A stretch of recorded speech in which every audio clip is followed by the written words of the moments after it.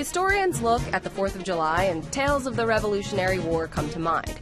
So let's ride the coattails of the Revolution and think back on the players who changed the way the game of football is played. Let's start with Packers wide receiver Don Hutson.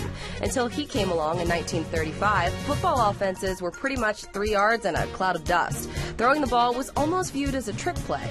Hutson changed all that. He basically created many of the modern patterns that receivers still run today. He led the league in receptions in 8 of his 10 seasons and was the league's MVP in 1941 and 42.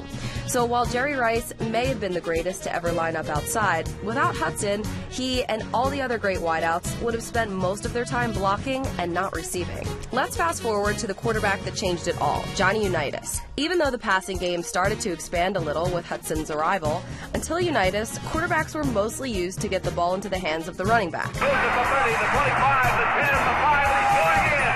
Johnny Unitas did a beautiful job there. He was basically the first quarterback to take games over with his arm, essentially making the quarterback position the most important on the field. You can't talk revolutionary players and not talk Jim Brown. Why just run the ball straight ahead when you can bounce it outside? Brown is still arguably the greatest back to play the game, and it was in part because he was an athletic freak. He showed that a back could create running lanes and not just run through them. Jim Brown to midfield. Jim Brown to the 40. Jim Brown is going to go all the way for a touchdown. He was bigger, faster, and stronger than just about everyone who played the game. And he used that combination to revolutionize the running back position. 9 seasons, over 12,000 yards, 106 touchdowns, and a ridiculous 5.2 yards a carry. And he also revolutionized retiring. He quit while he was at the top of the game. You're welcome, Barry Sanders.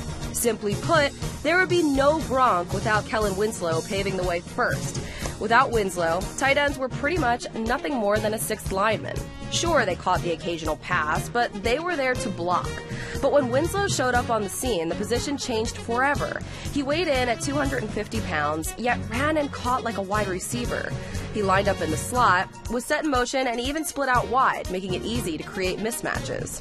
In his 2nd season in the league back in 1980, Winslow caught 89 passes for 1,290 yards, single-handedly redefining how tight ends could be used. And last, but definitely not least, to the defensive side of the ball, LT. Hey, baby, let's go out there like a bunch of crazy dogs. Have some fun. Lawrence Taylor was All-Pro 10 times, Super Bowl champion twice, and NFL MVP in 1986, the last defensive player to win the award. There were lots of great defenders who were good at tackling, defending the pass, or getting to the quarterback, but Taylor did them all. He created an entirely new standard that defensive players had to live up to. It felt like he was impossible to block, and regardless of what kind of play he called, he was usually involved in breaking it up. Taylor was like J.J. Watt and Von Miller wrapped up in one body, so he was basically the Thomas Jefferson of the defensive revolution. Happy 4th of July, everyone!